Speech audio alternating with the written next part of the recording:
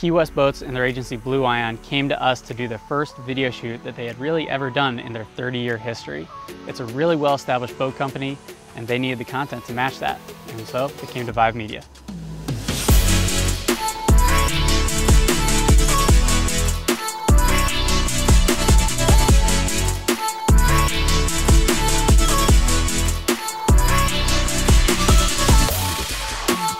We put together a 4-day shoot to film all 14 of their boats, the entire lineup that they manufacture, and we handled all the scheduling, the talent, storyboarding, the creative, all the way through filming, and of course editing.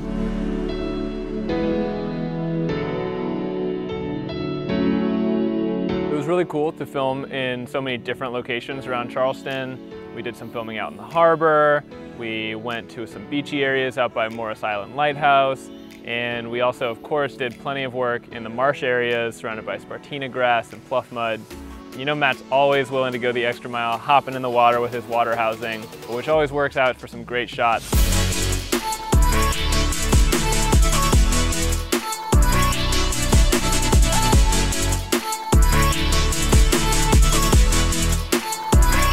I was particularly impressed to see Matt and Edwin dual op on the Inspire 2. It's a really impressive drone. It can go super fast, and Matt's very capable of handling it by himself. But to see Edwin and Matt work in harmony with each other to fly and operate the camera separately really created a next level of content for this shoot. We were able to capture footage of these boats going 50, 60 miles per hour without a problem, really, because the Inspire 2 flies 60 miles an hour, and that's how you want to get these boats filmed.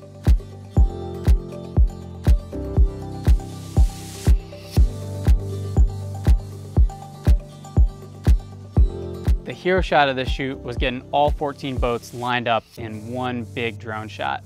And it was definitely the most challenging thing we did on the shoot. From a safety perspective, there's 14 boats in all close proximity. We're trying to get them lined up. At first it was very out of order. It looked really scattered and kind of messy, but we had them do it 9, 10 times. Every time it got a little bit better. And at the end of the day, we got our shot. I was really happy with it.